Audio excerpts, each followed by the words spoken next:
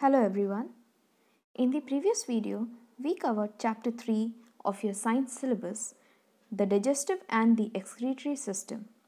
Today in this video, I will be giving you some exercise questions based on that chapter. First we have answer the following questions. The first question is, name the different organs of the digestive system. If you recall back to that video, the previous video, where we discussed the digestive system with the diagram, the names of all the different organs are written over there. So you can get your answer from that part of the video. Question number 2 is, define digestion. If you recall, in the beginning of the video, there is a part where there is a slide where we discussed digestion. So you will get your answer over there. What are the different organs of the excretory system? Once more, the part of the video where we discuss the excretory system along with the diagram, you will get all the different organs, the names of all the organs in that part. Which organ forms urine? If you go through the functions of each of the organs of the excretory system, you will get your answer over there. Write down 3 healthy food habits. Towards the end of the video, I gave you some healthy food habits that we should follow every day. You can choose any 3 from there and write down. You could choose the simplest ones, so that is easier for you to memorize, and write down the answer. Next we have, write down one function of the following organs. So there are 4 organs here: urinary bladder, liver, lungs, and large intestine. If you go through the functions of these particular organs throughout the video, you will get at least 2 functions of each of the organs. So you have to write down only 1. So with this, we come to the end of the question answers. Now let's move on to the next question. Name the following. Name the following is a very fun exercise. We have sentences over here which are like clues, and you have to write down the answers in one word. I always like to add name the following at the end of each chapter because I have seen that your students quite enjoy solving these type of questions. So let's start with the questions. Number 1, digestion starts here.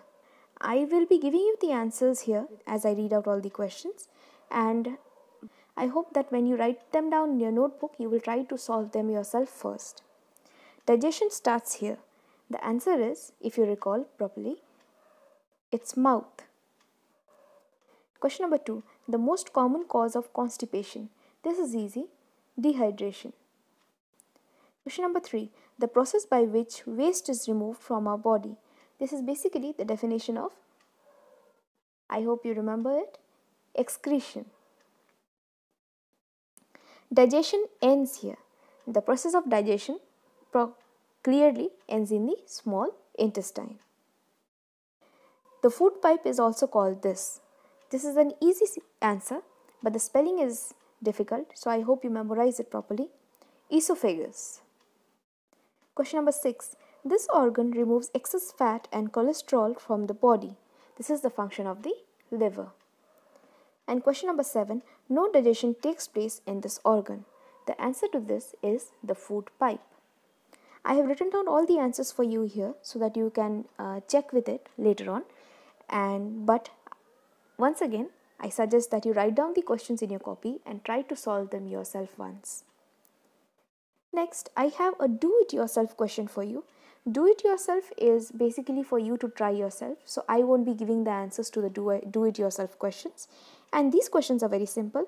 You have to draw the digestive system and label the different parts. And you have to draw the excretory system and label the different parts. It is important that you memorize the diagram properly and then draw it, because it might be useful for you as it might come in as a question in your examination. You can use colors in the diagram. I would suggest using light shades or pencil colors so that it does not look too dark or dirty. And do not forget to label the parts. That is very important. Here in these 2 slides, I have given the answers to the questions that we have in the previous slides, from questions 1 to 6. I hope you enjoyed this chapter. That's all for today. Thank you.